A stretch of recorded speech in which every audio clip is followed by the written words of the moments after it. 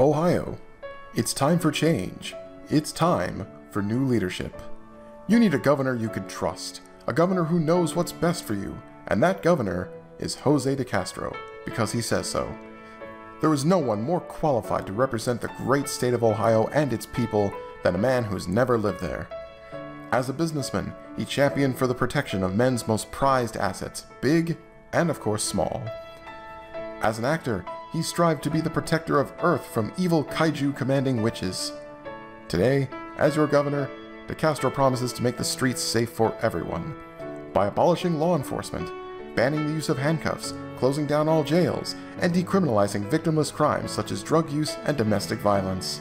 DeCastro promises to fight for a fair and equal justice system by circumventing the Supreme Court to overturn Terry v. Ohio, bring an end to no-knock warrants, and using his executive power as governor to imprison police officers, prosecutors, and judges without the hassle of due process.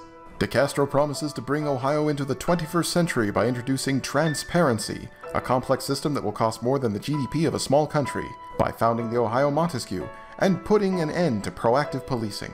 No more armed officers on the streets. We're gonna sell all this gear. We don't need it anymore. But instead, men and women armed with helmet cameras watching everything and everyone to discourage both crime and privacy. Everybody's watching now.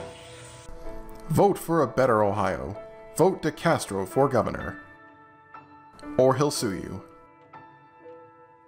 Paid for by absolutely no one, because seriously, who the f would ever vote for this guy?